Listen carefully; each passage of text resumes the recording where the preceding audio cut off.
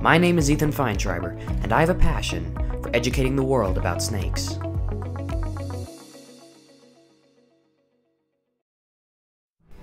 The snow-capped mountains of northern Utah are famous for being the setting of the 2002 Winter Olympics.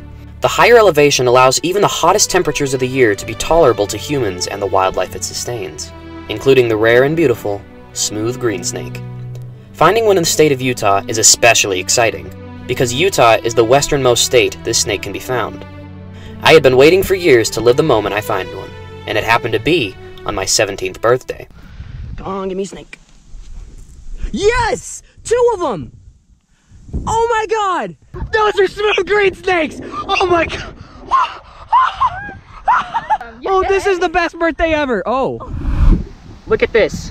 This right here is the smooth green snake. These snakes are completely harmless, non-venomous, so don't worry about me getting bit. I never really actually got bit by this snake. All it did was kind of threaten me with its mouth wide open. And maybe that's something all smooth green snakes do. Let me know in the comments if you have seen a smooth green snake open its mouth as a threat display. These guys are very cold tolerant. In fact, they actually prefer higher elevations, or even up to 9,000 feet above sea level.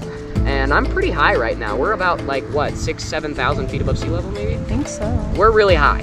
And another thing I love about these snakes is not only are they green, their tongue is also green. Normally, So I'm going to stop us right here because I lied. Their tongues are not green because the idiot that I am, that happens to be colorblind, tells everybody on the internet that their tongues are green when in fact they are more of a bright orangish color. But now you guys know. It's still a very unique color to a snake. I am not used to seeing snakes with such a bright tongue like that, so I still think it's really interesting. Let me know if you think so too in the comments below. But yeah, apparently it's not green. And this one's shedding right now, huh? yeah, this one is in shed. That is why this one is not very bright. And what happens just before they shed is they produce this little oily substance, and that kind of goes in between their new layer and their old layer of skin to make it easier to come off.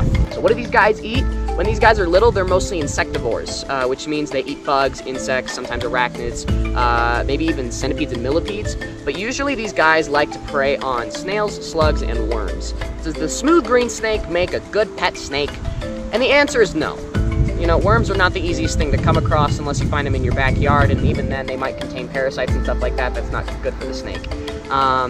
And these guys are almost never found in captivity. But if you want a small, adorable little snake that you think is really, really pretty, get yourself a garter snake. Those are much better pets. Rough green snakes, their close cousin, are a much more arboreal snake found in trees and stuff like that. These guys are much more terrestrial, which means they live on the surface of the ground. They're found under rocks and they're found under logs. Thank you so much for taking the time to educate yourself on this incredible species. I'll see you guys next time with possibly an even cooler snake. At the time of finding this snake, it had been the rarest species I had ever found in the wild. It feels almost as if I had made a scientific discovery. The search for something rather uncommon takes research, experience, time, and most importantly, luck. So though I did my research to give myself the best possible chance, I'm still very, very lucky to have found these gorgeous serpents at all. If you enjoyed this episode of Snakes on the Brain, let me know by giving this video a like. And if you want to learn about other snakes I've caught, make sure to subscribe. No, don't go. Make sure you like and subscribe. Okay, bye.